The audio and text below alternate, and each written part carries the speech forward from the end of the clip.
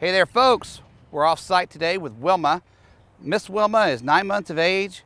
We're doing a little bit of proofing for life. You've heard me say it in other videos, but all this consists of is a random location, a little different type of obedience venue. So for instance here, we got a bicyclist and we're just out here enjoying the public atmosphere.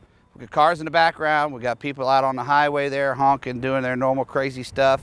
And we got Wilma here gracefully walking right next to the bicyclist, not giving her any problems, not running into the pedals, not sticking her tongue into the spokes and seeing what happens, just being a really smart, safe, fun dog to ride alongside a bicycle with. Still keeping the obedience intact. You see that nice sit there. Now the handler's asking her to go into a down. That's a very good stay. To me, recalls and stays are absolutely 110% non-negotiable. Those are some of the most important, obedience exercises that you should expect out of your dog. Stay where I told you to stay, come when I tell you to come.